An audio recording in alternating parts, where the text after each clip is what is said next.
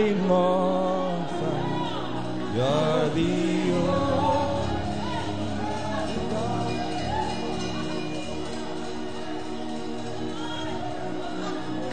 Come on, raise the sound to Him. Raise the sound of worship to Him. Raise the sound of worship to Him. His glory is in this place. There's such a weight of His glory in this place. Raise the sound of worship to Him. Eternal, immortal. You are indeed the only one. You are the only one. The first and the last. The beginning and the end.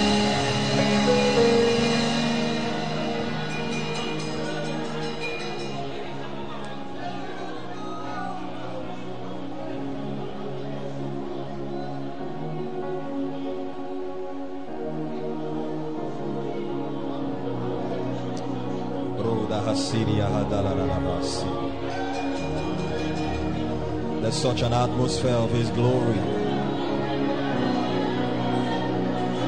There's such a weight of His glory in this place.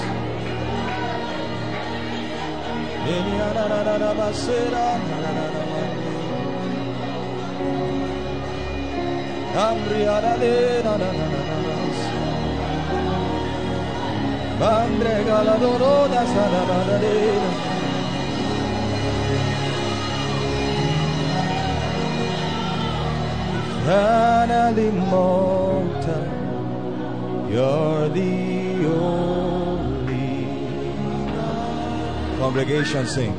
Eternal, immortal,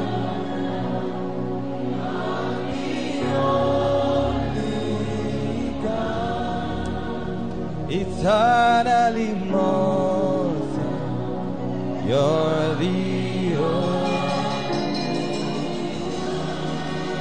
truly eternal, immortal, you're the only. Lift your hands. You are glorious,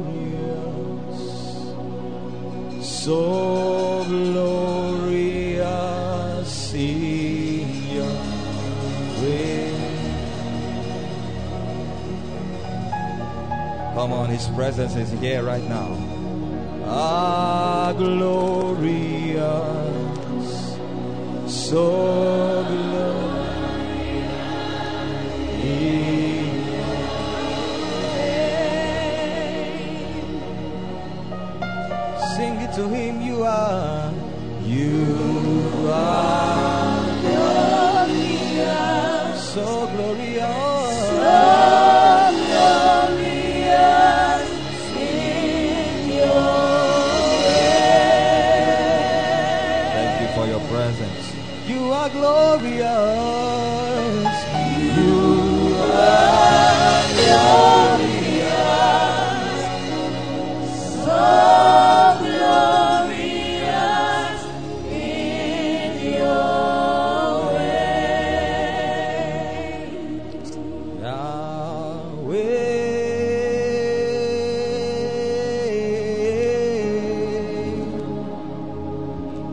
Yahweh, Yahweh. Just be soft, please. Just the strings. Yahweh. Come on, be sensitive. Yahweh. Be sensitive to His presence. You are glorious. You are glorious. Come on, sing it to Him. So glorious in your way. One more time, lift your voice and say, You are glorious. Rado Hasudia. So glorious in your way. His His presence is glorious in this place. You are glorious. So glorious. So glorious in your way. Lift your hands. You alone deserve my worship. You alone deserve my praise. Lift your hands, everybody. You alone deserve the honor. So we lift you high, Yahweh, Yahweh. Come and participate tonight. We lift you high, Yahweh, Yahweh. We lift you high, Yahweh, Yahweh. We lift you high, Yahweh, Yahweh. And we lift you high, Yahweh, Yahweh. There is none beside you, say Yahweh, Yahweh. You reign on high, your name, Yahweh, Yahweh. And who can deny you are Yahweh? Come on, raise it up with me. And we lift you high, you say. Jesus, we lift you high. Yeah. We lift you high. Woo.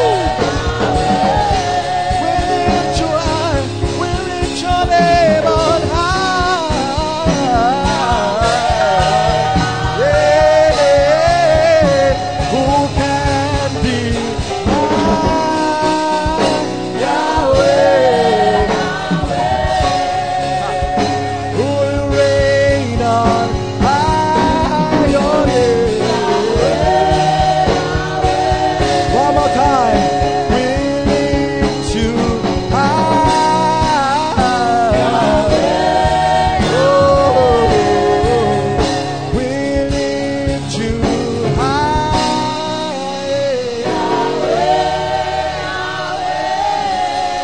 Just the voices. We lift you high. You say Yahweh. Come on, get lost in the worship tonight. We lift your name high, Yahweh. We lift you high,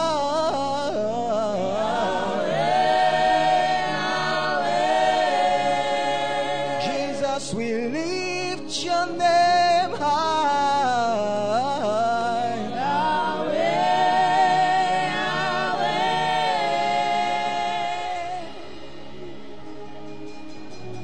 Just lift your hands to Him. His presence is mighty in this place.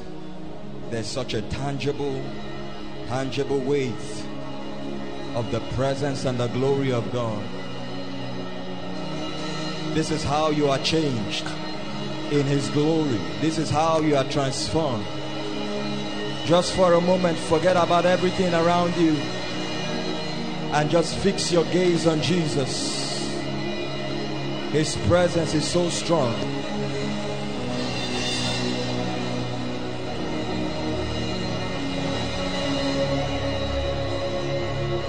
Such an awesome God. Such an awesome God. Such an awesome God.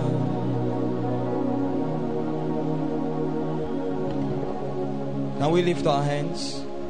Before I preach, there are people that God wants to visit right now. He showed me this afternoon.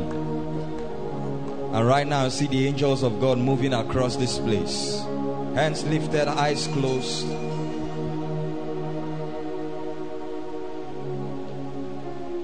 There are 7 people that God wants to visit tonight before we sit down to the teaching. 7 of you. And the vision the Lord showed me, I saw him putting something on your heads. I saw him putting something on your heads. I don't know what that is. That could be an anointing. But for the 7 of you, the Lord is saying that your sensitivity to the things of the Spirit will become hyperactive in the days ahead. That's the word I heard. Hyperactive. Your sensitivity to the Spirit will become hyperactive. If you used to see before, it will be times 10. If you used to hear it before, it will increase. There is an anointing coming upon you to increase your capacity. Lift your hands. Holy Ghost, from my left to my right, from the front to the back. Who are those 7 people right now? I ask that you place your hand upon them. Your sensitivity will become hyperactive. 7 of you. 7 of you. 7 of you. Holy Ghost. Holy Ghost. Holy Ghost. Holy Ghost. Holy Ghost. Holy Ghost.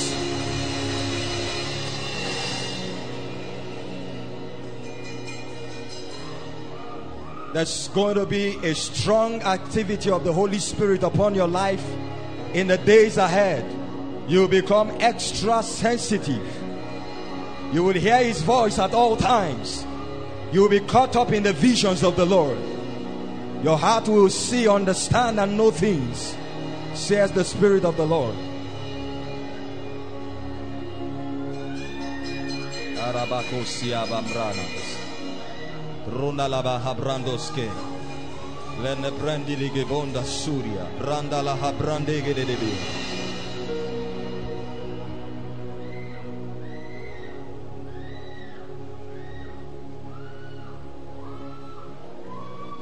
It says, and times of refreshing will flow from the presence of the Lord. Times of refreshing will flow from the presence of the Lord. There are a number of people here right now. You will begin to feel, it will happen to many people, but there are few of you, you will begin to feel something cold being poured upon you. You will begin to feel it now. Something cold being poured upon you. The presence of God is coming upon you afresh, and that season of spiritual dryness comes to an end, says the Spirit of the Lord. That season of spiritual dryness comes to an end. It comes to an end. It comes to an end. It comes to an end. It said, until the Spirit be poured upon us from on high.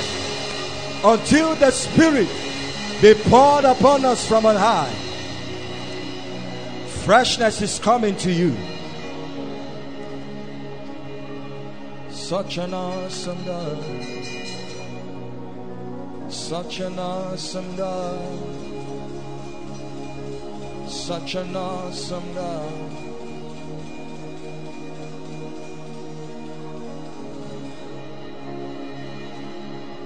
So let my heart be the temple of your Spirit,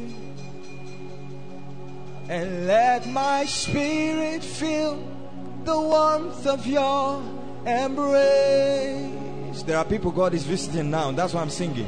Let me be a holy habitation, where your Spirit is pleased to dwell. Oh Lord, I want to know your glory. I want to offer a sacrifice of praise Fill this temple, Lord, with your Spirit.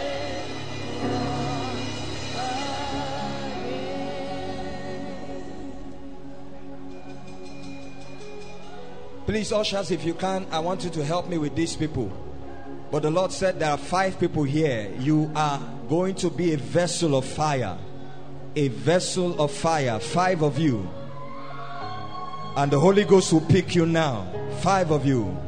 He will anoint you with the cloven tongues as of fire. And there rested upon them cloven tongues as of fire. A vessel of fire. There are 5 of them. You will know by the manifestation. You will know, ushers, by the manifestation. 5 of them. A vessel. A vessel. A vessel of fire. A vessel of glory. A vessel. A vessel.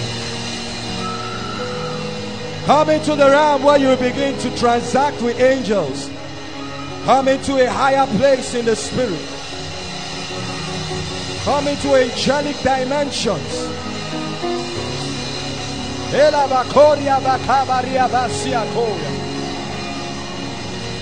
Fill this temple, Lord, with your Spirit.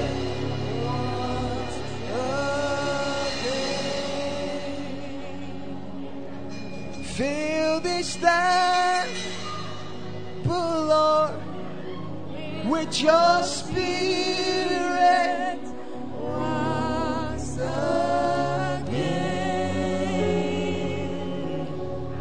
fill this temple, Lord, with your Spirit. Once again, oh yeah, fill this temple. This series, your life will never be the same. Hey.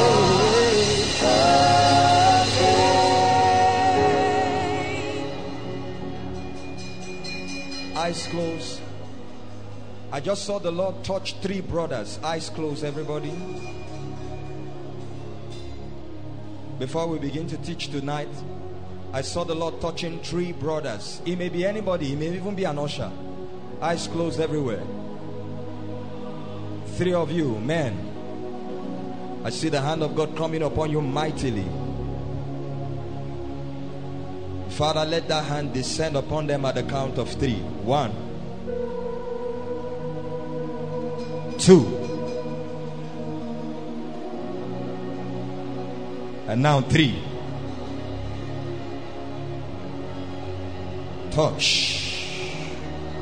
Touch. Touch. Touch. Touch. Touch. That's it. That's it. His presence is heavy upon you.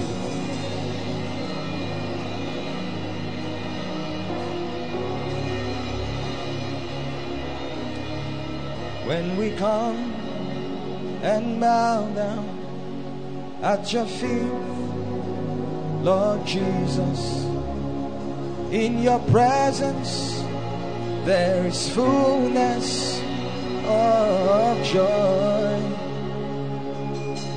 There is nothing, there is no one to compare with you. Touch. I take pleasure in worshiping. I take pleasure in worshiping. I take pleasure. Hey, Abayana. It's calling me deeper. Help her. Deeper.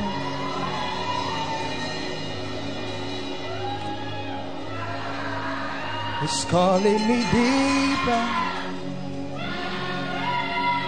Deeper,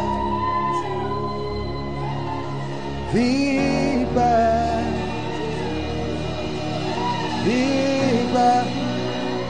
He's calling you deeper. That's for somebody tonight. Deeper. Come into the wells of His presence. Come into the wells of His presence. Why stay outside when there is abundance in His well? He said, but thou will satisfy them with the abundance of your house, and cause them to drink of the rivers of thy pleasure.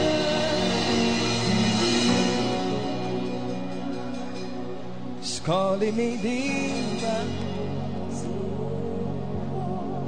deeper,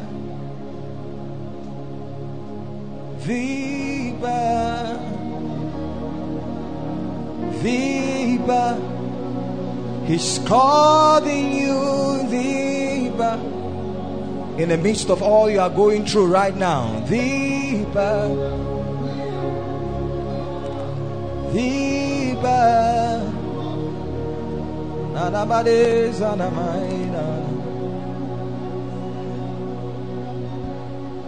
Father, tonight I pray in the course of this series, I pray that you visit your people. Let there be a turnaround and a shift in their lives, spiritually and all around. Let the weight of your glory rest upon everyone in this room and those online. And I ask that you truly transform us by the power of your word. In Jesus' name. Please be seated quietly. God bless you.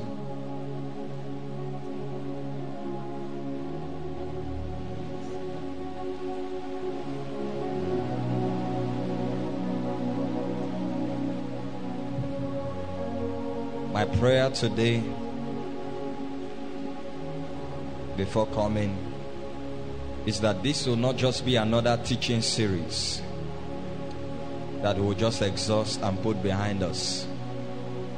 I ask the Lord to give everyone an experience. I ask the Lord for a tangible experience. There is no need listening when your lives cannot be transformed and thoroughly imparted by the information that you are listening to. There is no need. There is absolutely no need. The difference between the ministry of the word and every other information that you can listen to is the transforming power, the transforming effect of the word of God. It is more than just words. There is life inside of it, and as you are listening, there is an activity that is going on in your spirit. Suddenly you discover that your desires have been altered. You discover that you are no longer the same person you were when you came in. You will be changed. His glory revealed when the Spirit takes over your soul. You will be changed. His glory revealed when the Spirit takes over your soul. Thank you, Father.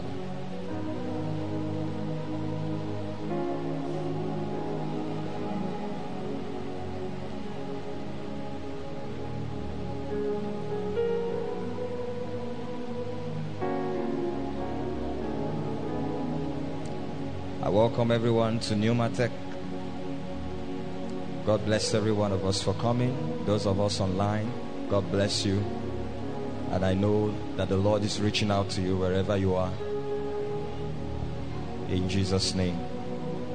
Let's continue. Let's try to just see if we can continue from where we stopped last week. We started a series, The Spiritual Man. The Spiritual Man. The attempt or the goal of this series is to x-ray from scriptures the definition of who a spiritual man really is. The Bible says a spiritual man judges all things, he understands all things, but he himself cannot be understood by men. The spiritual man is a man that has been recreated in Christ Jesus and who subscribes to the ways and the principles of the kingdom of God, who subscribes to the ways and the dealings of the Holy Spirit, and want to examine the nature of such a man to the intent that it will become a part of our Christian experience and that it will become part and parcel of our daily lives. The Bible says if we live in the Spirit, let us walk in the Spirit. Last week we started a journey. I told you that the spiritual man is one who is born again. To be born again means to have the life of God at work inside of you. To be born again means to be alive in Christ. To be born again means to have that part of you as a man that is alive and conscious to the things of God. The proof of life is God is consciousness. When a man is alive physically, they say he's conscious. But when he's not alive, they say he's unconscious. The first proof of life is consciousness. And so when the part of you that is conscious about God comes alive, you are actually a spiritual man. That is one of the criteria, one of the characteristic feature of who a spiritual man truly is. That is what it means to be born again. The Bible says, except a man be born of water and the Spirit. And the Spirit. To be alive or to be born again also means to carry the image of Christ upon you. And I took out time to explain that to us last week. That's the reason why the Bible says, if any man be in Christ, he is a new creature.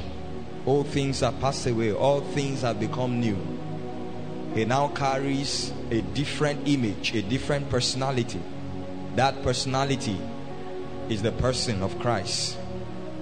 And I want us to just continue from there today. And I trust God that will exhaust this topic and come to a favorable end today in Jesus' name. Number two, what is a spiritual man? Number two, a spiritual man has the God kind, or is one who has the God kind of faith. A spiritual man is one who has the God kind of faith. Emphasis on God kind. In other words, in the likeness of God. Does God have faith? Yes. Mark 11:22, Jesus was teaching his disciples shortly after the fig tree he cursed withered. And Jesus wanted to teach them a lesson of faith. And he said to them in that verse 22, have faith in God. The original rendition of that scripture is have the God kind of faith. If there is a God kind of faith, it means there is a human kind of faith. And the spiritual man is one who has the God kind of faith. What is faith? Faith. Okay, let's look at the scripture first of all, so that we can understand what faith really is. 2 Corinthians 4 verse 13 and 14. 2 Corinthians 4 13 and 14. Let's look at faith. Let's look at the God kind of faith, what it truly means, so that it can be distinguished from other kinds. 2 Corinthians 4 verse 13 and 14. And since we have the same spirit of faith, according to what is written, I believe, and therefore I spoke. We also believe, and therefore speak. Verse 14. Knowing that he which raised up the Lord Jesus shall raise up us also by Jesus and shall present us with you. Faith is based on a knowledge. It's based on a knowing. That's what we read, or what we see in that scripture. The Bible says we have the same spirit of faith, and therefore we speak as we believe. It says we speak knowing this. Faith is sponsored by a conviction that is rooted in a knowledge of God and His Word. But here the Bible speaks about the spirit of faith, the very life of faith itself. That's what it means when it says the spirit of faith. It's saying the very life. In other words, that life, when it exists in a man, it becomes natural for the man to display a kind of faith that only can be related to the God kind. And I told you that if it is truly faith, there are actions that will proceed. If what you have is faith, there are actions that will proceed from you. Your conviction will compel certain actions. Believing is a part of faith. Believing is not faith. The end of faith is an action. That's why the writer there says, we believe, therefore we speak. The action of declaring is because of a faith that is rooted. And he said this faith is the very spirit of faith itself. To have the God kind of faith means to have the spirit of faith. Number one, it means to have the spirit of faith. Now the Holy Ghost is the life of the Godhead. The Holy Ghost is the very life of God. The Holy Ghost is the spirit of faith. And when you give your heart to the Lord, when you become born again, the Holy Spirit comes to live inside of you. And at that point, potentially, you have the God kind of faith inside of you. In other words, even God operates by faith. There is a reason why for God to do anything, He will speak. There has been nothing done by God in all of Scripture and in all of time that was not preceded by His Word. And one of the ways you know faith is at work is that there will be a speech, there will be a word spoken, because faith speaks. So the very life of faith, which is the Holy Spirit, is the spirit of faith. He's the one at work inside of us. He's the one that gives us the capacity to believe. Human beings have the ability to believe, but the difference between the faith of human beings and the faith of God is that as a human being, you can believe anything. A human being can decide to believe in a doctor. A human being can decide to believe in the things he sees, he feels around him. But when the God kind of faith is at work in a man, that's on another level. That faith allows the man to operate like God. And we are going to look at it. We are going to understand what it is. But it begins by having the spirit of faith at work inside of you. 12 spies were sent to the land of Canaan to spy the land for the Israeli nation. 12 of them came back. 10 amongst those spies, all of them confessed that the land was good, industrious, highly economical, flowing with milk and honey. But 10 of them had a different confession. 10 of them said that they were giants in the land and they are not able to take that land. But there were 2 men who were different, and among them was a man called Caleb. Now Caleb and Joshua saw the same giants that the other 10 saw, but their confession was different. Remember, I told you faith starts with what? A word spoken. Caleb says we are able to go up and conquer. We are able to go. In fact, he said let us go up at once. And then when God was talking about Caleb, God appraised Caleb's confession in Numbers chapter 14 verse 24. It says there is a different spirit at work in Caleb. That spirit at work in Caleb was what made him to make the confession he made that was different from the other 10. He saw the same thing they saw, but his confession was different. And God said it is because there is a different spirit in him. That spirit is what we call the spirit of faith. When the Spirit of God imparts the ability for you to believe beyond all impossibility. That's what we call the God kind of faith. You know that you know that you know. All of a sudden there is no iota of doubt in you, regardless of what happens around. When you find that at work in a man, that's not the normal faith of humans. That's the God kind of faith. To have the God kind of faith means to be convinced by God's word, to be fully convinced by the word of God. The Bible says in Romans 10:17 that faith cometh by hearing, and hearing by the word of God. If it is heard, that means it is spoken. In other words, it was not just talking about this physical word, this written word alone, no, but a word spoken, because he said faith cometh by hearing. The same Romans chapter 10, the Bible says in verse 6, it says the righteousness of faith speaks.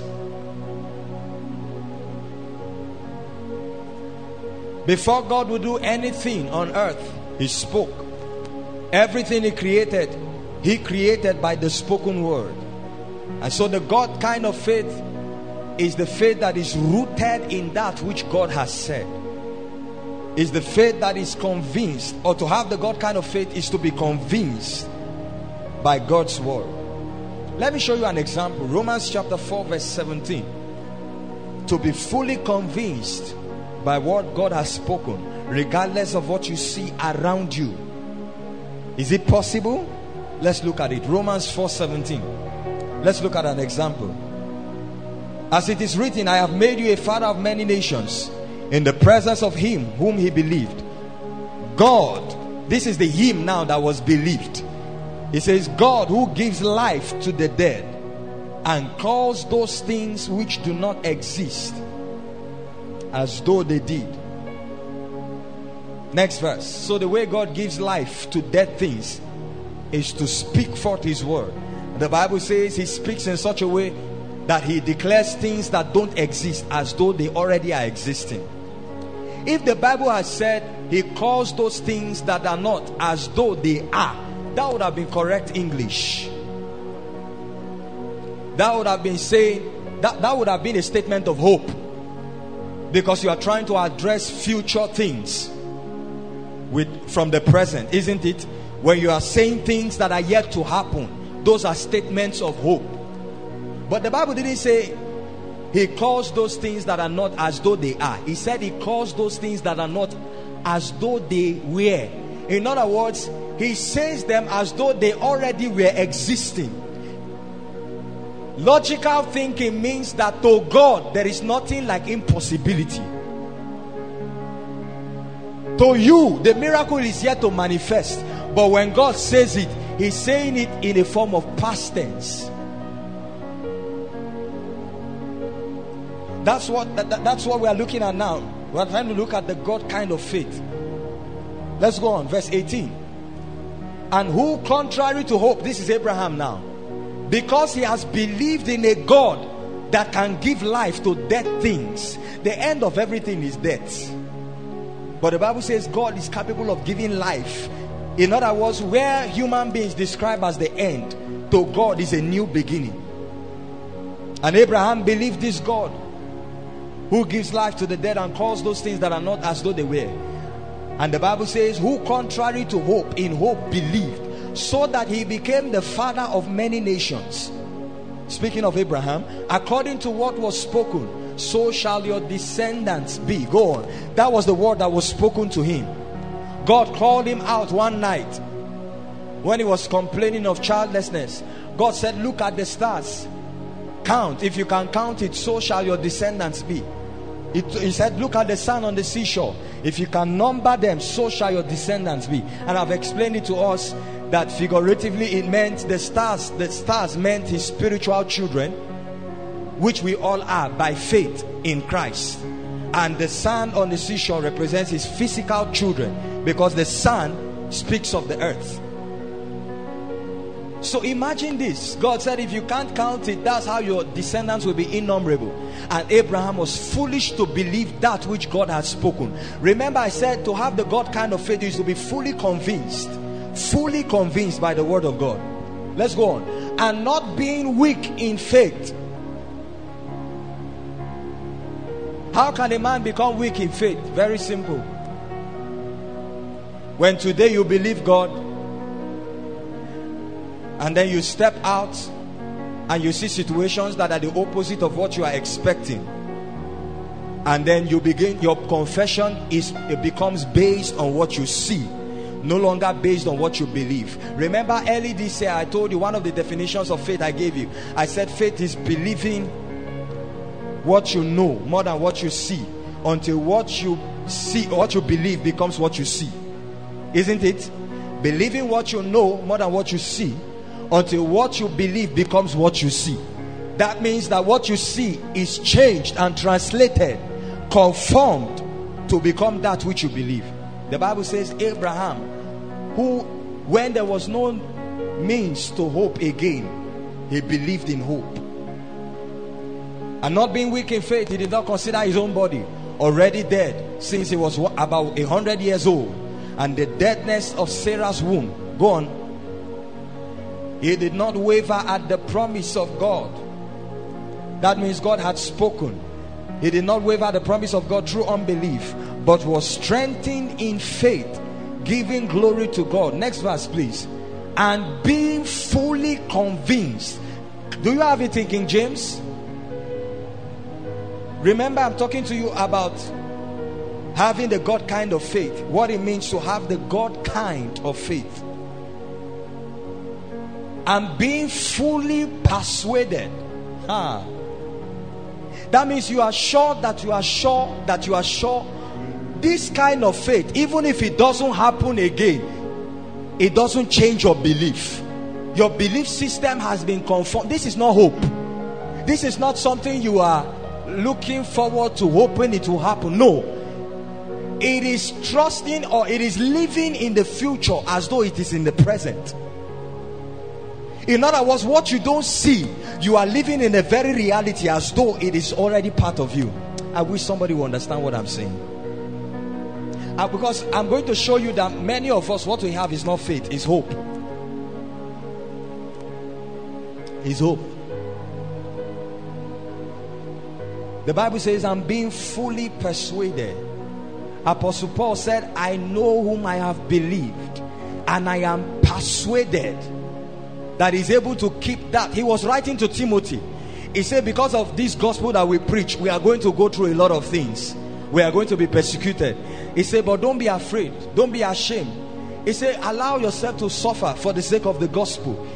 I'm paraphrasing the entire chapter now. He said, allow yourself to suffer for the sake of the gospel, which has been revealed in Christ, who brought life and immortality. And Paul said, because of this, for this reason, I am fully persuaded. In other words, Paul was not afraid of persecution and peradventure death while preaching the gospel. Why? He said, because I know whom I have believed, and I am persuaded that he's able to keep that which I have committed unto him. What did he commit to God? His life. In other words, what Paul was saying, that except God wills, dying is not an option, regardless of what we go through. No wonder he said we are persecuted, but he said we are pressed but not crushed, persecuted but not abandoned, struck down but not destroyed. You can imagine that. He said, having in our body the dying of our Lord Jesus, so that in the midst of that death there is a superior life inside of me that will be revealed. That's the reason why John the apostle, all that they did to kill him didn't work. They threw him inside boiling oil, he didn't fry. They threw him in the water for 2 days and 2 nights, he did not die. Everything they did to take life out of him, they couldn't. Why? Because they were operating by the God kind of faith. The God kind of faith is the faith that is fully convinced. If you get to that point, it doesn't matter what the enemy throws at you again. That's the faith that I call soul proof. It's like a bulletproof, a shield around your mind, so that doubts and uncertainties cannot enter. The Bible would not say, wherefore taking up the shield of faith, wherewith you would quench the doubt of the enemy. Many believers are not operating with this kind of faith. This was the faith that Jesus had when he spoke to that fig tree and cursed it. The Bible didn't say that the fig tree withered immediately, but look at the way Jesus spoke to it. He went to the tree, wanted to eat some fruit, no fruit, and the Bible says he said to the tree, let no man eat of you hereafter again. First of all, do trees have ears?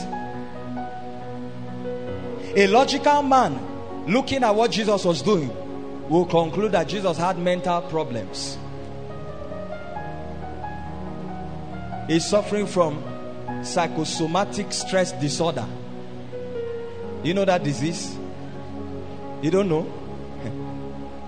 If you want to hear all kinds of names, just go to a mental hospital. You will hear all kinds of names. Schizophrenia, mental retardation. The person is mad, you say he's retarded. He's mad. You are saying retarded. In my opinion, all mental cases are demonic. I don't care the research you do medically. In my opinion, all mental cases are demonic. Because in trying to even provide solution for the disease, you have to behave mad yourself. Have you seen the way they treat them?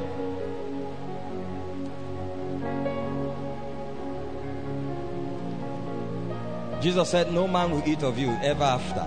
He didn't mind that he was talking to a tree. He didn't mind that there were people around him. They already were looking at him as a crazy person because of the things he was doing. So he compounded. He was on his way to Jerusalem. So he compounded issues. The Jews were after him. The religious leaders were his greatest critic. Everything he did, they wanted to take a news out of it. He casted out demons. They say it's because he has a demon. Now Jesus walks to a tree and said, no man will eat of you ever after. If it was in our days, the rulers and the Pharisees, they were going to be owners. They were bloggers, social media owners. They would take news. Religious leader becomes a madman. But the Bible says Jesus spoke and didn't care whatever was said again, and walked away as though it was done. And then the next day when they were passing, Peter saw that the tree was withered. That's how the God kind of faith operates. It doesn't say as it sees. It doesn't say as it think it will be. For God is able to do exceeding abundantly above all that we ask or think. You know, sometimes when we ask God for certain things, there is a way we construct our prayer point. We construct it in a way that it fits our own idea of possibility.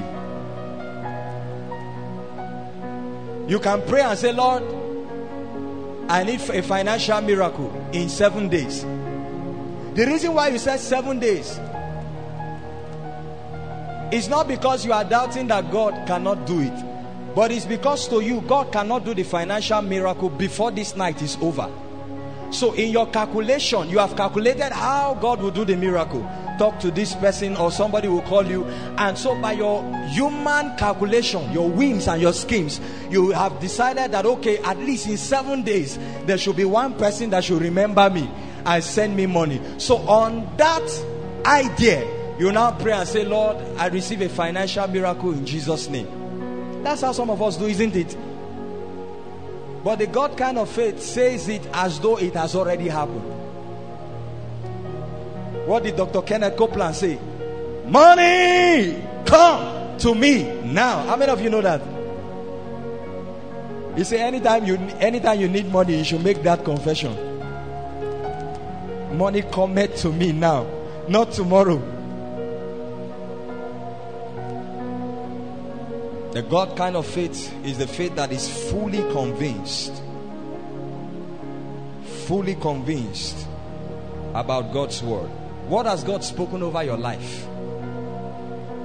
Chances are that if you are yet to see that miracle, is either it's not time yet, or your faith has not been solid on that which was spoken. Let me tell you something. It doesn't matter even if it's a prophecy. Even if the greatest prophet on earth prophesies on you, it takes your faith. Your faith is what gives wheels to that prophecy to speedily happen. You have to be fully persuaded. To have the God kind of faith means to operate as God does. It means to have the spirit of faith, number one. It means to be fully convinced by God's word. It also means to operate as God operates. And I've already mentioned it to you about Jesus there.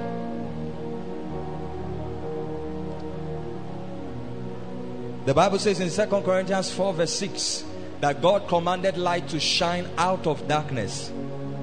He looked at darkness and he said, let light be. Where was the light going to come from? What you are seeing is darkness. That means light is not available. But the God kind of faith, when you begin to operate like that, you believe in such a way that situations can change to suit what you say, and not the other way around. It means to operate. To operate. That was the reason or the secret behind all the miracles in the time of Jesus. Jesus will meet a blind man and say, see. He will meet a deaf man, hear. They were taking a dead man to go and bury. Jesus touched the casket and say, arise. At least let the man be alive first before you say arise. Jesus say arise.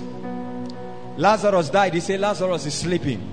The God kind of faith forces you, after you have believed and you are fully convinced of God's word, you begin to operate like God operates. Your friends will begin to call you crazy. By the time you begin to live in that realm.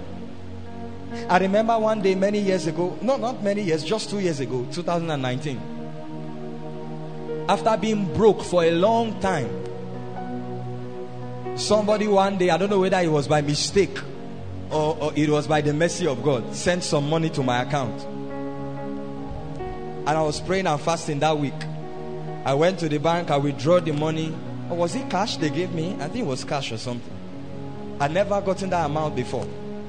I carried the money and I spread it in my room. And I started matching the money and speaking in tongues. I say, money, you will serve me. Money, you will serve me. Money, you will serve me. And one of my friends came to the house to see me and he saw me doing that. And I looked at it, he looked at me. I could tell what was going on in his eyes. His eyes were like, Apostle, are you okay? I said, oh yeah, you match it. Oh. The confession is money, you must serve me. Oh yeah. And so we started doing it. Now that operation, that act, this is how God's kind of faith operates. And when I finished, I gathered the money and sold it out. And remained broke. And guess what? When I look at my life now, I don't think I'm serving money in any way.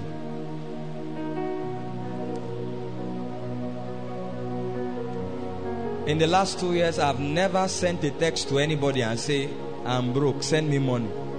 I don't even know how much, I don't even care the money in their purse. Recently, it's like it happens in 24 hours.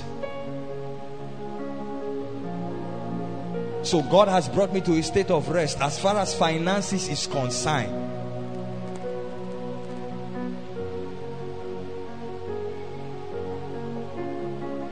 A spiritual man is one who has the God kind of faith. Please be seated. Number 3. When you have the God kind of faith, you will see unknown impossibilities. You will see things happen. That's the kind of faith that operates when a man is under the spirit of prophecy. Number 3.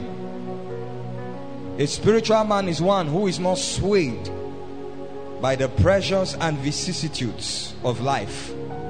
A spiritual man is one who is not swayed by the pressures and vicissitudes of life. One who does not dilly-dally. One who is not moved by circumstances around. One who is not moved by challenges. One who doesn't dance to the tunes of situations, circumstances around him or her. One who is not ruled by the news and the things that people say. What kind of a man is that? That's a spiritual man. A man who is not swayed.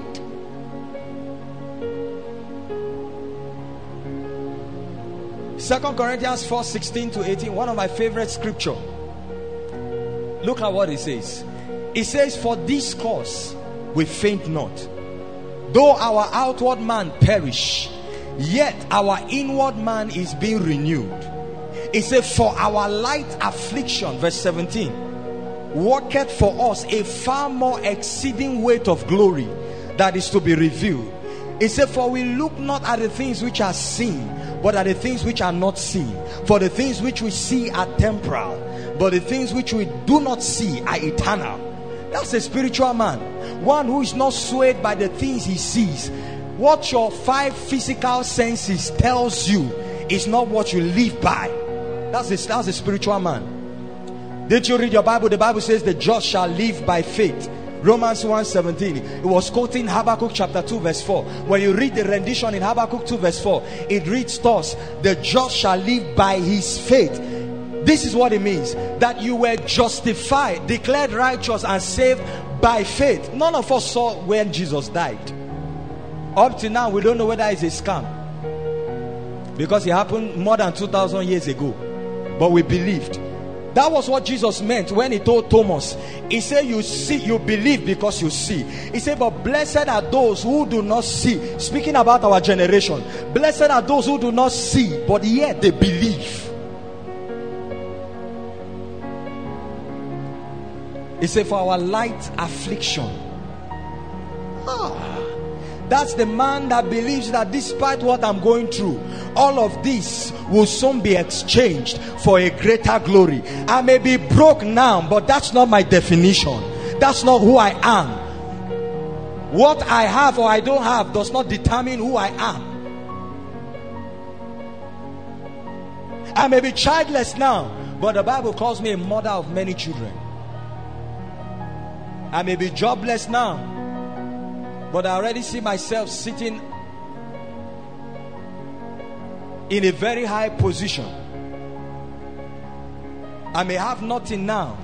The Bible says, let the weak say, I am what? Strong. In other words, take your gaze out of... Do you know that there were people before Jesus performed miracles on them? He had to get them to look away from their situation. Many of you, God has been trying to get you to look above what you are going through without success, and that's why you have not gotten the miracle.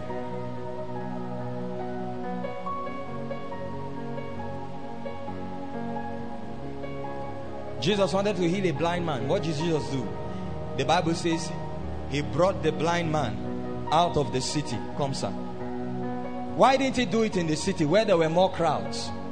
So that he can get publicity, isn't it? The Bible says he took the man. He was patient. He took the man out of the city. And then the Bible says he touched his eyes and spat on him and said, be open. Another time, thank you, sir, God bless you. Another time, Jesus was another blind man again in Matthew's gospel. The Bible says the man started shouting, have mercy on me. Or there were two of them. The Bible says Jesus waited till he entered the house first. What he was trying to do was get them away from their situation.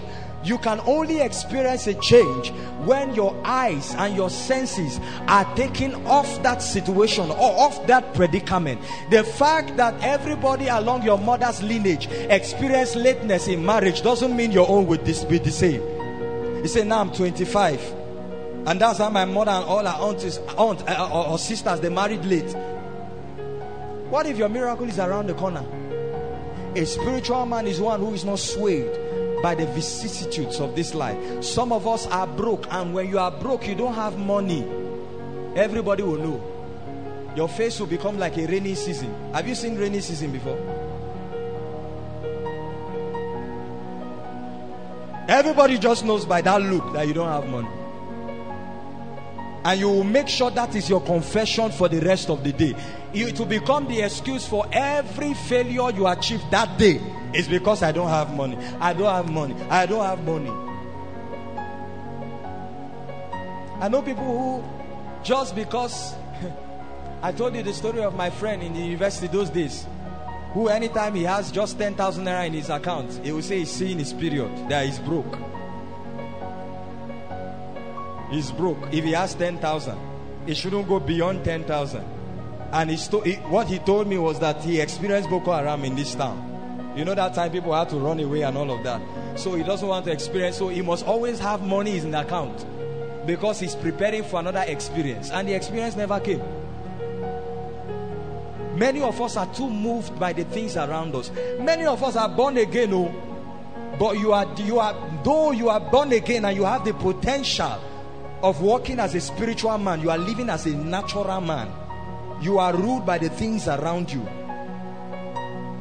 That's the reason why a lady will sleep with a man for money, because she has allowed her lack to define who she is. Psalms 1 verse 1 to 3. Let me show you something. A man that is not moved by the pressures of vicissitudes of this life. When last were you under pressure? What was your reaction? What did you do?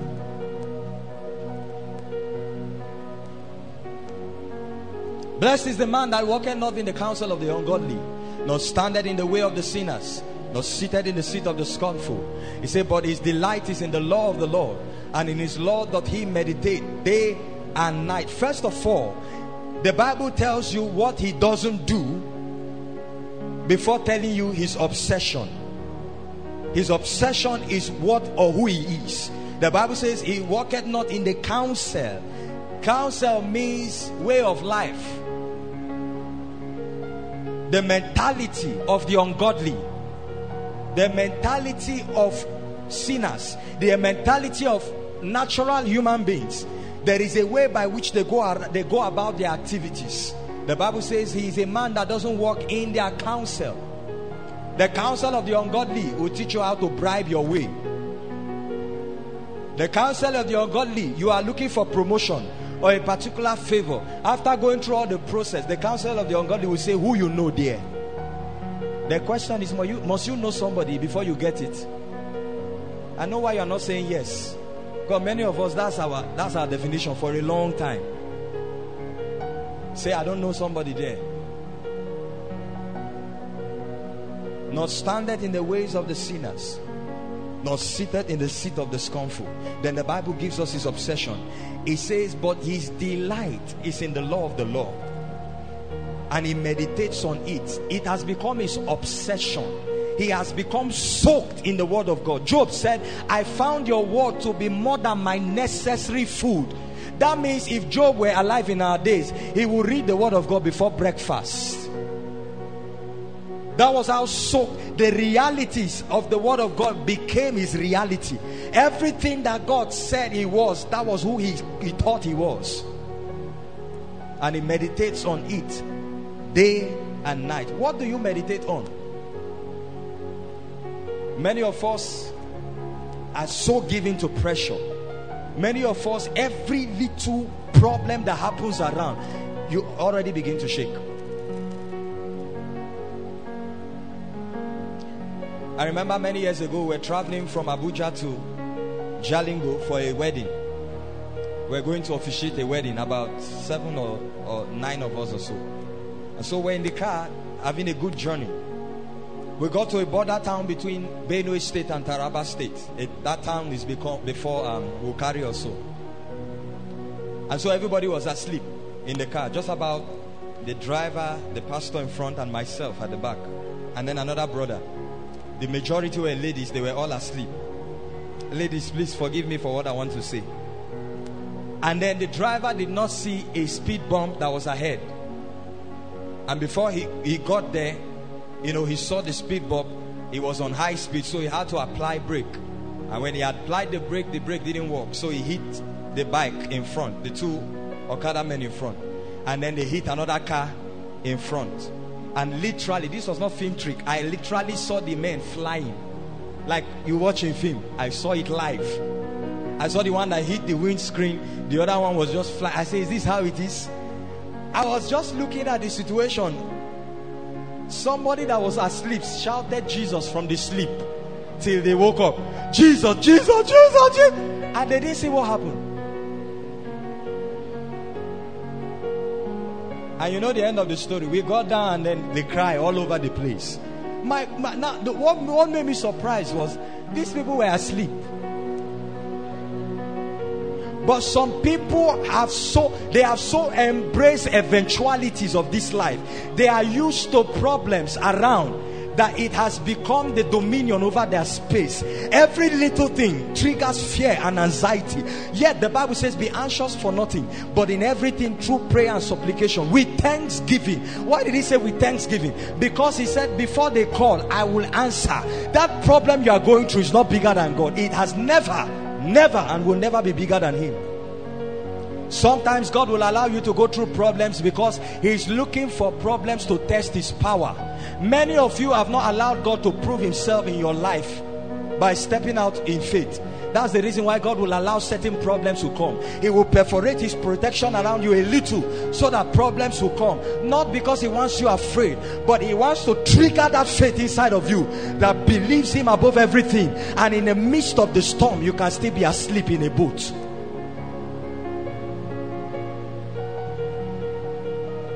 Vicissitudes, pressure. Some of us are young now, but if we bring a blood pressure instrument, you will see that many people have high blood pressure. I'm telling you, young people now, it's no longer old people's disease. A phone just fell down. Hey, Jesus.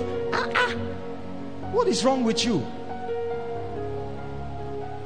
And you are a spiritual man. Some of them can even be speaking in tongues and jumping self.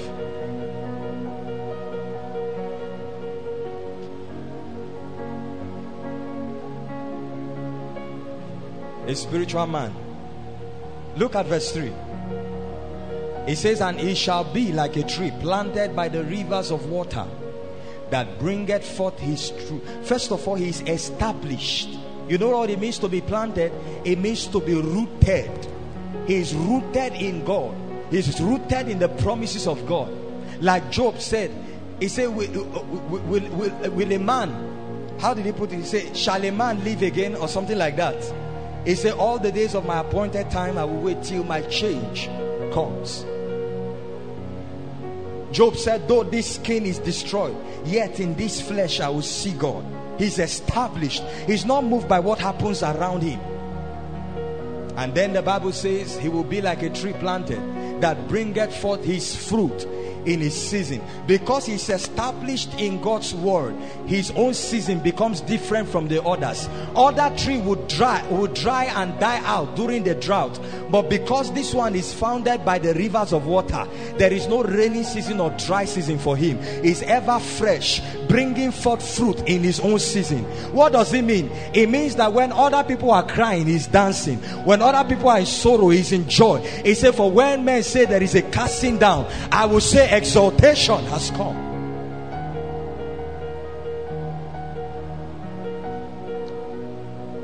Psalms 112, another powerful scripture. I would like you to, if you are a man here particularly, these two psalms I'm reading, I want you to go back and read it again and again.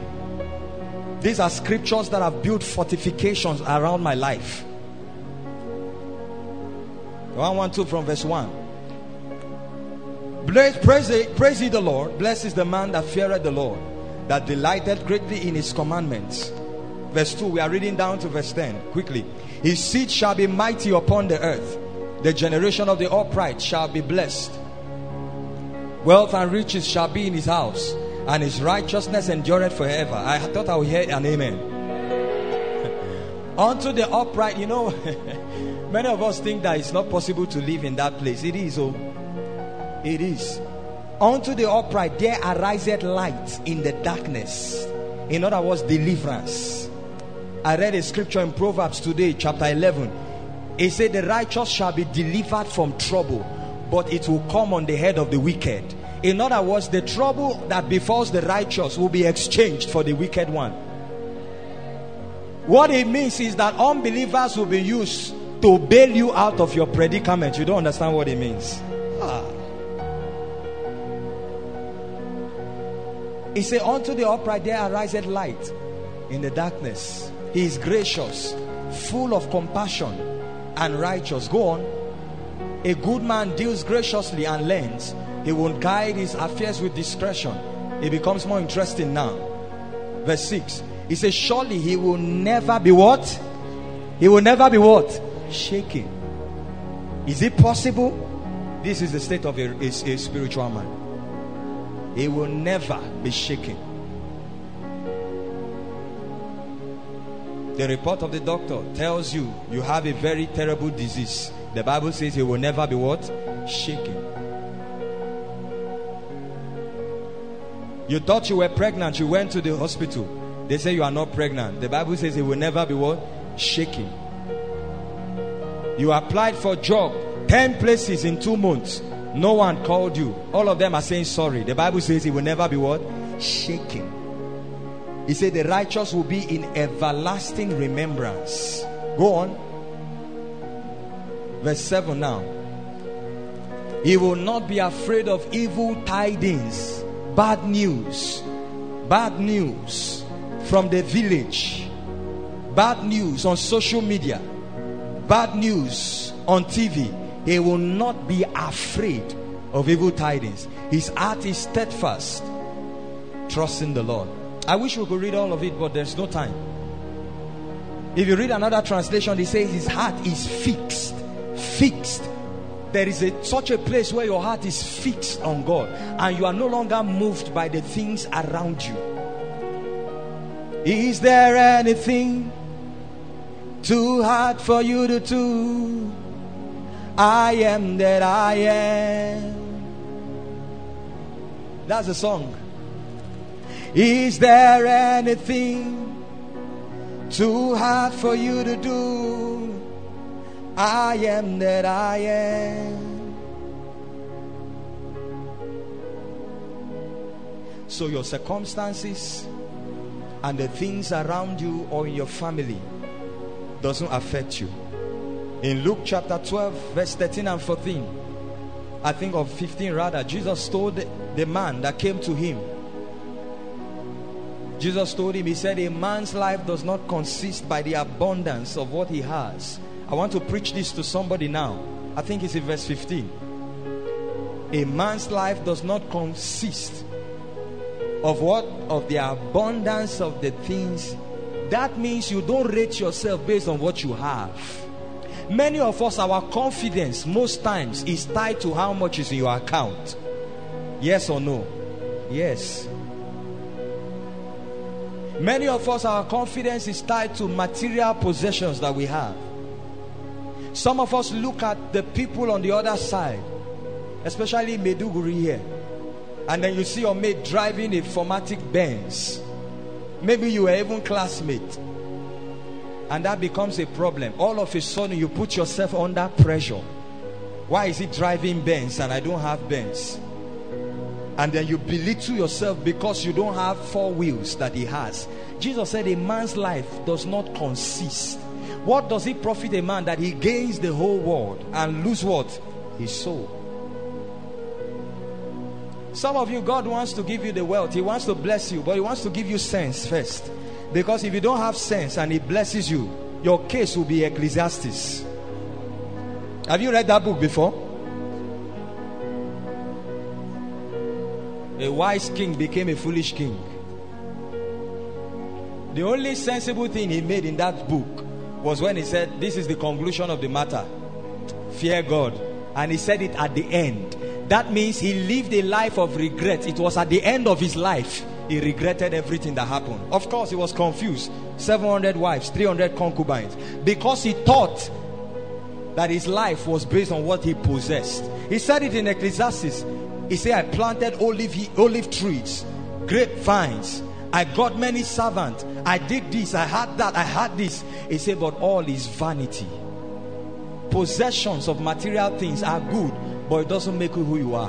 You can go to hell having all those things. I'm telling you. But before you go to hell, God will transfer the wealth to the righteous. Because the wealth of the hidden is laid up for who? So that I don't go to hell with you go empty.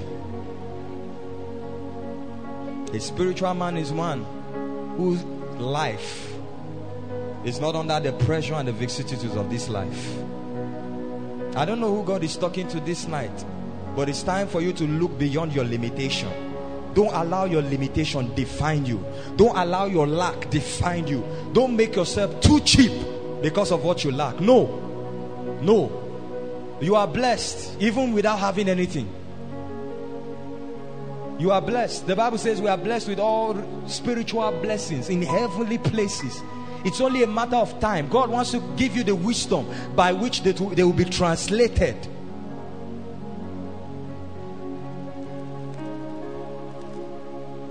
Hallelujah. And lastly, number 4, before we pray. What is a spiritual man? I told you that in number 2, I said a spiritual man is one who has the God kind of faith. Number 3, I said is one who is not swayed by the pressures and vicissitudes of this life. Finally, number 4, a spiritual man is one who understands and is committed to a lifestyle of prayer and priesthood. Is one who understands and is committed to a lifestyle of prayer and priesthood. Prayer and priesthood. The Bible says in Revelation 5 verse 10, and has made us unto our God kings and priests that will rule and reign.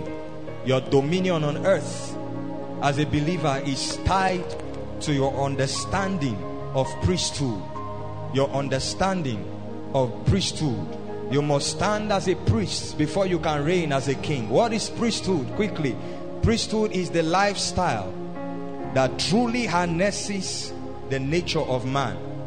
Priesthood is the lifestyle that truly harnesses the nature of man. Last week I taught you about the nature of man. I told you that man is both spirit, soul and body at the same time. Man is the only being in the whole universe that can interact with all the realms. The spiritual realm, the sensual realm, and the physical realm. The reason why God made man like that is so that man can become an access point. Man can become a bridge. Man can become a gangway between two realms. You become a router. That's what I call it. Through you, things can be moved from one realm to another realm. You have more than just a fine face. That's not just all God gave you. There are many of us ladies who think our purpose is tied to the face we have. No. Do you know that you can force things to come from an invisible realm to this realm? Do you know you have such authority? Even demons don't have that authority.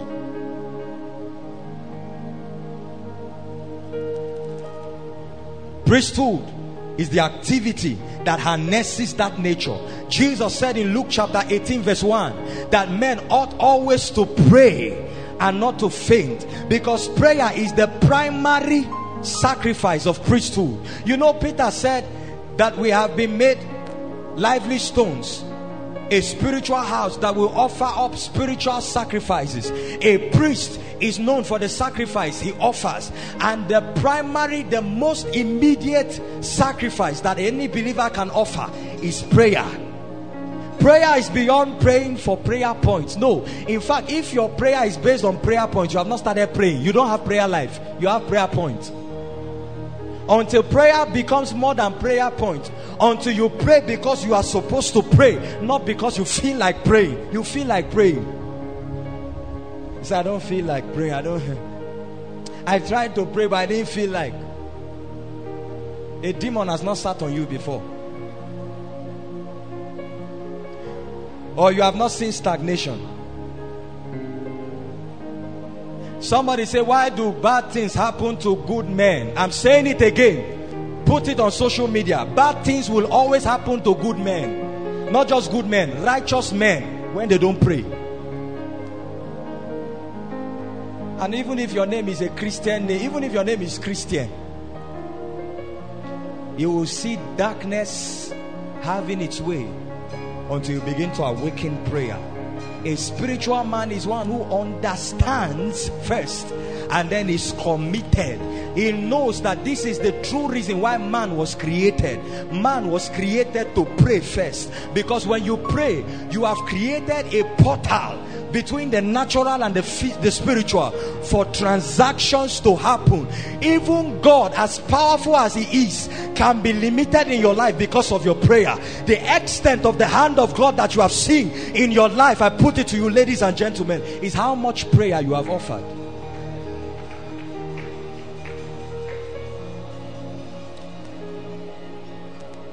Yes, I prayed 3 hours yesterday. I prayed 5 hours 2 days ago.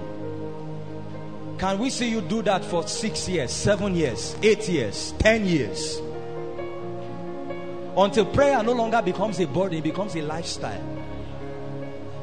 You crack joke with him as he's laughing, tongues are coming out.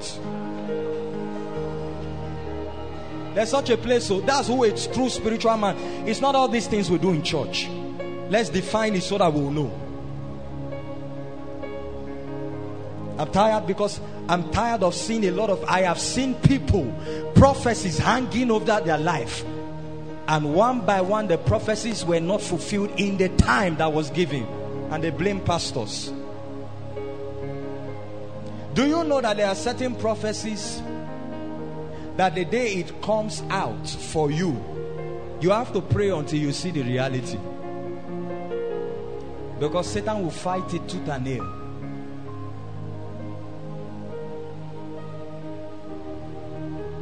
It's time for us to kick prayerlessness out of the church. It's time for us. The church is gradually diminishing in her light.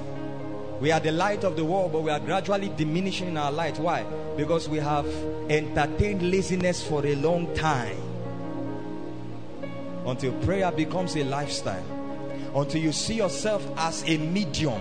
It's not only a witch that is a medium. You are a medium too.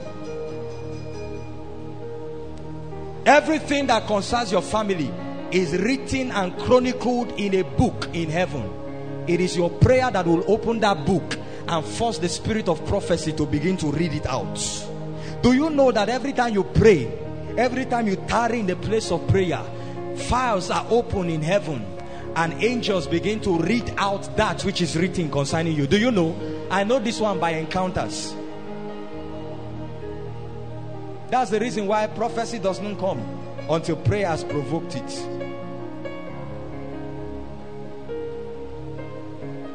That sometimes I look at people and I want to prophesy on them, but it's not coming out. Probably because the energy that they have created by prayer to force that word is not sufficient. The Bible says of Daniel, it said, from the day you set your heart to know and understand, and you chastened yourself to pray, he said, from that day your voice was heard. That a man has come to a point, he has prayed so much that even before he opens his mouth to pray, his heart is vocal before God. And the Bible says an angel was released. But I like Daniel. Even though the angel was held, Daniel kept praying until the angel came through. When was the last time your prayer and your act of priesthood forced certain doors open? Say, Apostle, I've prayed, it's not working. Okay, prayer is not the only activity of a priest. When last did you raise a sacrifice that pushed the hand of God your way? Okay, we don't like this one, but you know, when you talk about giving these days, everybody, a true prayer warrior is a giver, and a true giver is a prayer warrior. Settled, like it or not. The Bible says of Cornelius, it says your prayer and alms giving. That means if my prayer is not vocal enough, I will give until God turns and say, who is this? The Bible spoke about the children of Israel. A prophecy came from Elisha, a major prophet. He said, you will not see ditches, you will not see water in this valley, but it will be these ditches will be filled with water. There will be no rain, but there will be water, and you will win the war against the king of Moab. 3 kings, prophecy on them to win. They were already winning the battle, and the Bible says when the king could not break through, he took his son who was going to be king in his place and offered him as a burnt offering to the wall, and a battle changed. Sacrifice. That's another aspect of priesthood. Many of you have not touched that place. You have not given to a point where God comes and meets you and says, I make a covenant with you today. Huh?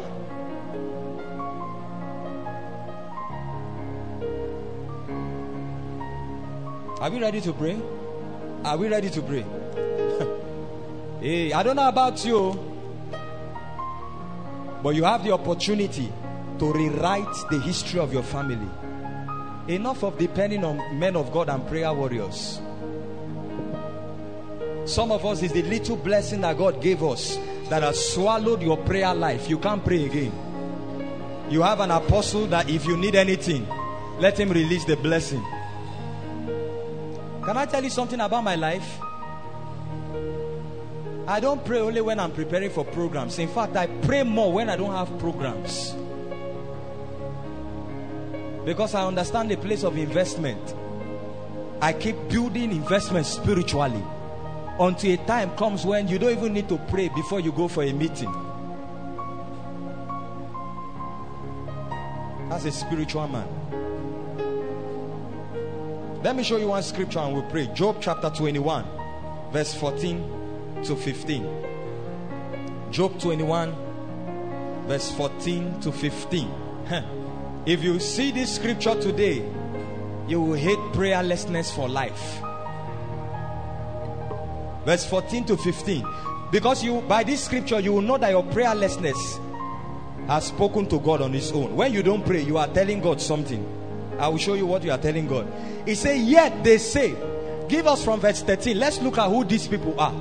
First of all, they spend their days in wealth, and in a moment they go down to the grave. So these are a people who appear to be rich, who appear to be prosperous materially, and because of their material prosperity, they came to a point where they felt that they needed God, not God again. They didn't need God again, because they felt that their money could achieve everything for them. Verse 14, it says, yet they say to God, depart from us. Can you imagine? He said, for we do not desire the knowledge of your ways. Why? Verse 15, who is the Almighty that we should serve him? Read the last line together. 1 to go. And what profit do we have if we pray? Hey, it's the 1 million that God gave the man that is deceiving him, because he has 1 million and he can buy iPhone what? iPhone what? That. Sometimes I wish, I think that iPhone is demonic sometimes, because many people cannot rest now. It's iPhone Pro Max, because God gave him 1 million and a car. This was his statement to God. He said, who is the Almighty that we should serve him? Be careful, oh, be careful of comfort, oh, be careful. Where you were staying in a room with 4 people, heat everywhere, no light, you were still waking up in the night to pray. Now you have house, you have generator, you have AC, you can't pray again. You have become lazy. Now God has promoted you, you can't pray again. He said, who is the Almighty that we should pray? What gain, what profit do we have if we should pray? You don't pray because of profit. You pray because prayer is the profit. The more you pray, the more divine attention you attract, until the traffic between heaven and earth on your life becomes too much. There are men that have prayed to a point where their altars are speaking on its own. They don't need to pray for you. There's a man of God I know in this country. I have proven this in his life for 3 years now. If I sow into his account, it doesn't reach 24 hours, it comes back. I've checked it out for 3 years consistently. I said, what kind of a man is this? And he doesn't know me. Is it possible? Today I read a news online this morning about a woman, one of the former MDs of the old generation banks. She was diagnosed of cancer. Very wealthy woman. Doctors told her after the operation, they say you have only 4 days to live. What are the things that will make you happy so that we can get them for you? There is an agency here. They were in UK. Say there's an agency here that can arrange it for you. Do you want to see the Queen of England? Do you want to see the President of US? She said she didn't understand what they were saying throughout that day. And then in the evening, her father in the Lord called, Daddy Adeboye. He said, my daughter, what is wrong? She said, they say I have cancer, I have 4 days to live. And according to the story, he came the next day and laid hands on her and rebuked the cells. After that day, the next day, they took her to the hospital And the doctors could not find the cancer. The doctors, here were their words. They said the cancerous cells have gone into remission in 24 hours. You know what? When I read that thing, I dropped my phone and I asked myself, Jonathan, can you come to that point?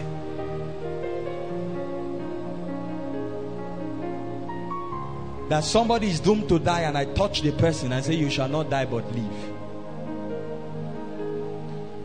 I know the Bible says, in my name they shall cast out demons. In my name they shall raise all of that is possible when you truly begin to pray. It is your labor in the place of prayer that qualifies you to become a recipient of those realities. There are miracles you will never see if you don't pray. I've seen God do crazy things in my life, but I'm not satisfied because I know there is more. The current Miss Nigeria, most beautiful girl in Nigeria, she's from which state? Anambra State or so. They asked her, how did you become Miss Nigeria? She said a prophet prophesied to her 3 years ago that she'll win the contest. And this year, she knew in her spirit that it was time. She abandoned everything in US. She's a nurse. A beauty queen. Oh. Some of you think beauty queens, they know sabi all these things, ba? She left US, came to Nigeria. She said she fasted and prayed with her mom till the final day of the contest. Go check online, you'll see it. Madu Bike, that's her name. 2021 most beautiful girl in Nigeria. There's some of us here.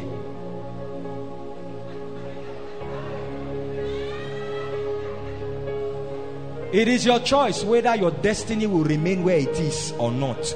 As far as God is concerned, He said it on the cross of Calvary. It is finished. It is the game. It's now before you. It is left for you to define your realities. It is left for you to say, despite the fact I came from a cursed background, yet I will be the one that will bring light to that background. There are men of God in this country. The places where they have their churches are not major cities, but those places have become major cities, global cities, because of their church. Is Ota a major city? No. But people flock all around the world. I'm showing you how that you can create a space for yourself in the realm of the spirit. Do you know that you can pray to a point where the perfume around you begins to attract men, even strangers? If you stand up, let's pray. You will know by practical. Jesus said, with God all things are possible. Then he came again and said, to him that believeth all things. In other words, as far as God is concerned, it's settled. But for you, if you want to enter a realm where everything is possible, they are closing the portal tomorrow. I've not paid school fees. Do you believe that before 12 midnight God can do a miracle? Yes. But it's not just enough to believe. The Bible says Elijah was a man of like passion. Have you prayed until you see what you believe become a reality? Are we ready to pray? I don't know about you, but I saw the limitations in my family, and I told myself that if they have been known with those limitations, because of my life, the world will know my family. And I began to establish an altar of prayer, praying when there is need, praying when there is no need, praying when there is need, praying when there is no need. I built prayer around my life. Praying in the morning, praying at midday, praying at midnight, praying when you are alive, and praying when you are sick, praying when you are broke, praying when you have money.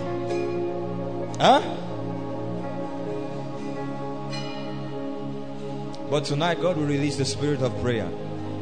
Listen, before we pray, notice that in Genesis, God created man in chapter 1. In chapter 2, God formed man. But the man that God gave dominion was the man in chapter 1, the spirit man.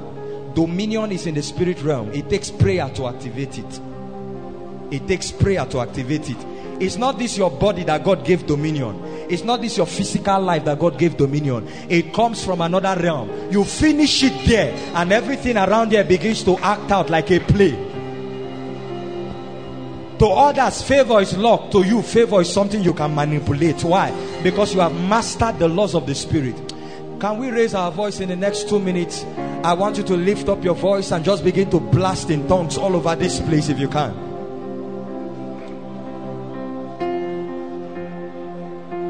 Pray, pray, pray, pray. That's why you were created. That's who a spiritual man is. That's our design. Men ought always to pray and not to faint. Men ought always to pray and not to faint.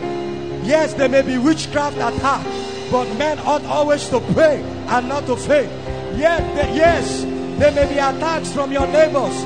There may be pressures around you, but men ought always to pray and not to faint. Giving up is not part of the option.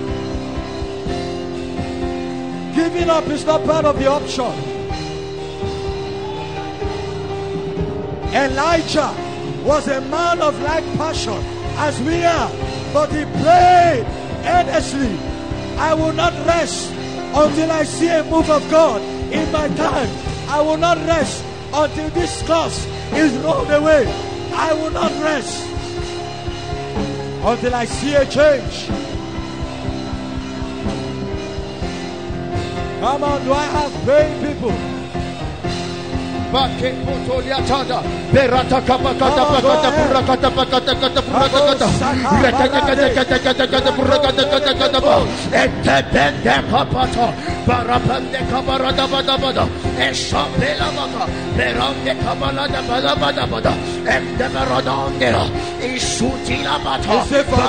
there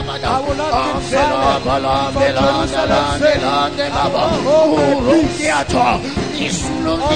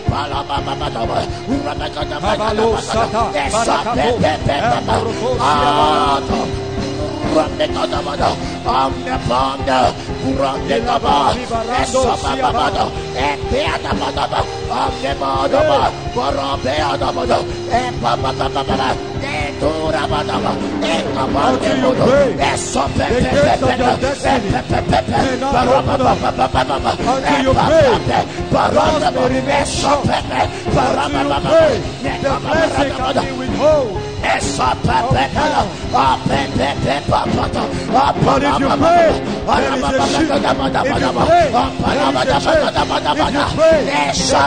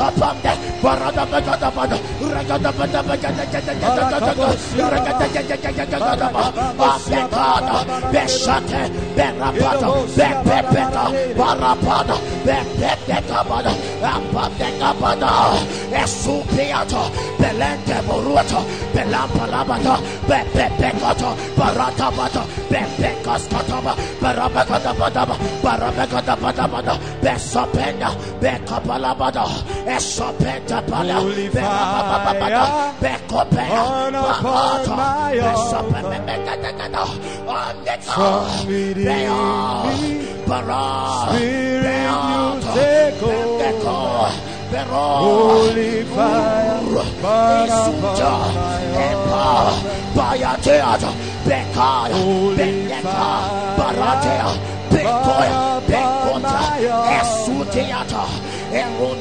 From within me, Spirit, you take over. Holy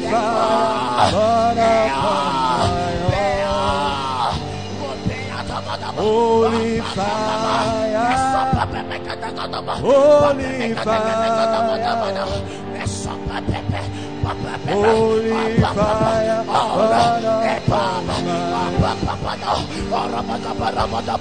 Holy fire, holy fire. Holy fire, burn upon my holy fire,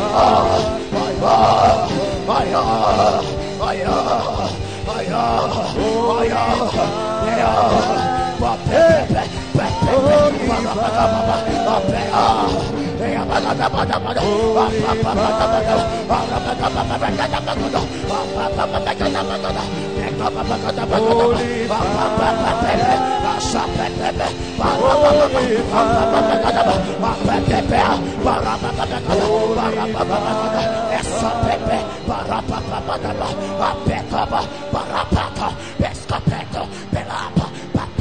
Yes, the open door is possible if you pray.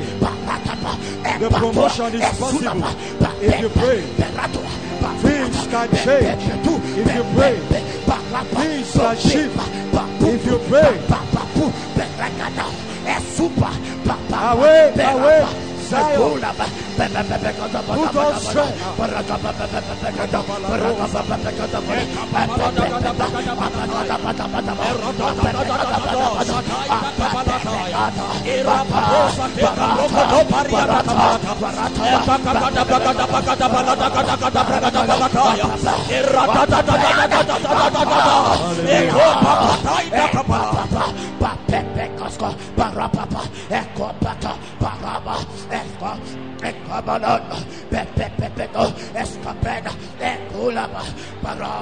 In Jesus' name.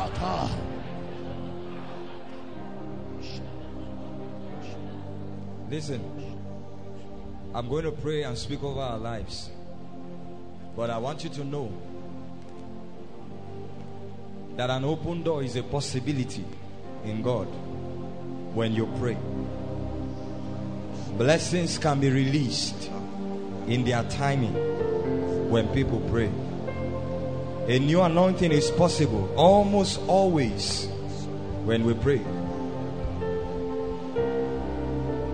That's our design. That's what we're made for. That's our nature. Jesus said, "Men ought always to pray and not to faint." Please lift your hands.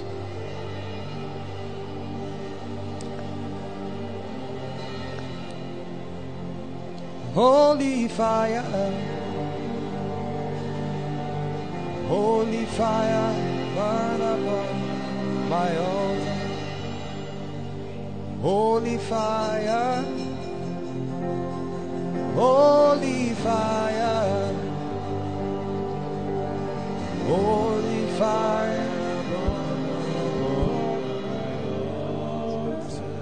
I want to pray for some of us. Some of us who are down spiritually.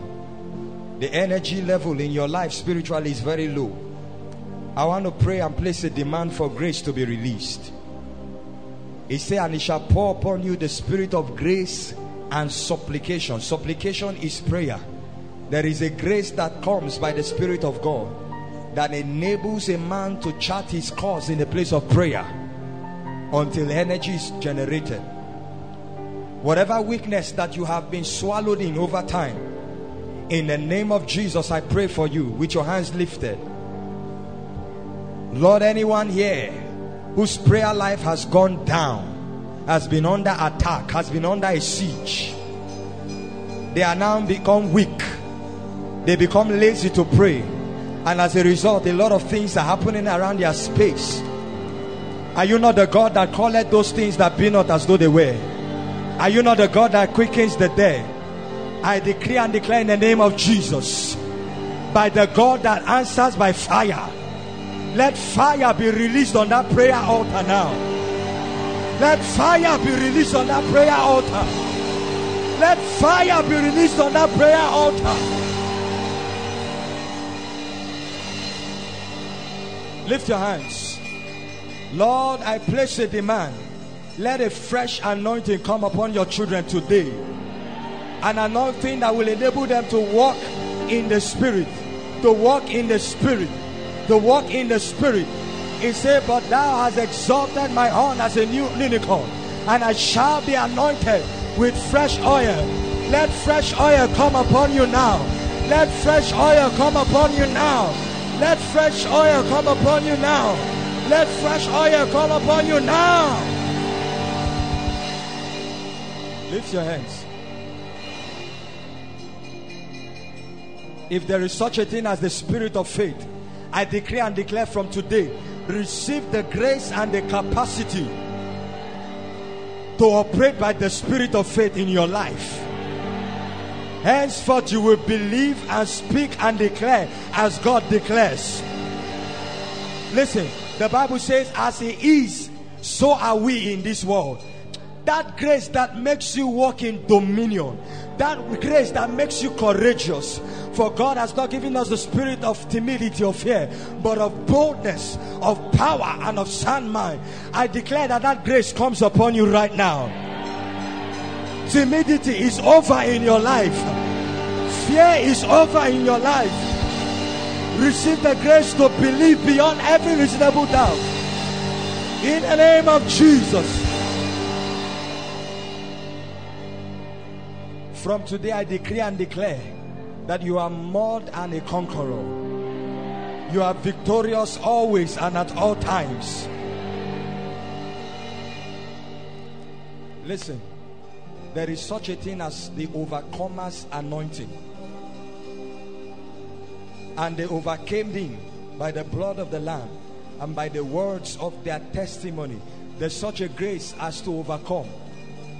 I don't know and I don't care what you are going through right now, but in the name of Jesus Christ of Nazareth, who died and rose again, I declare you from today an overcomer.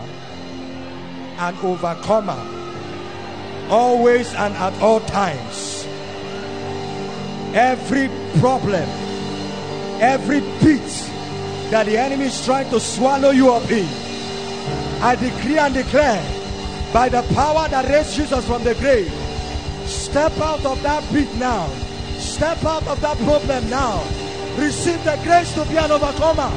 Receive the grace to overcome. Receive the grace to overcome. In the name of Jesus. Wave your hands and give Him praise. My God, I feel the anointing. I feel the anointing strong. From today you are an overcomer. You are an overcomer. You are an overcomer. I'm prophesying it to you. You are an overcomer. You are coming out of that challenge. You are coming out of that pit. You are coming out of that trial. You are coming out of that furnace. You are coming out of that pain. He said, after He has tried me, I shall come forth as gold. You are coming out as gold. You are coming out as gold. You are coming out as gold. Receive the breakthrough anointing.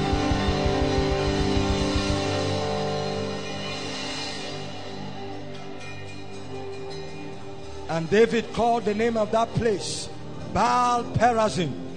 He said, for the Lord has given us breakthrough over the enemies. I don't care whatever siege has been laid on your life. I don't know why I'm prophesying.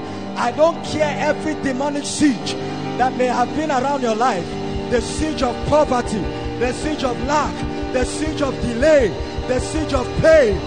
Every siege that has been around your life is breaking now. It's breaking now. It's breaking now. It's breaking now. It's breaking now. It's breaking now. So glorious in your ways.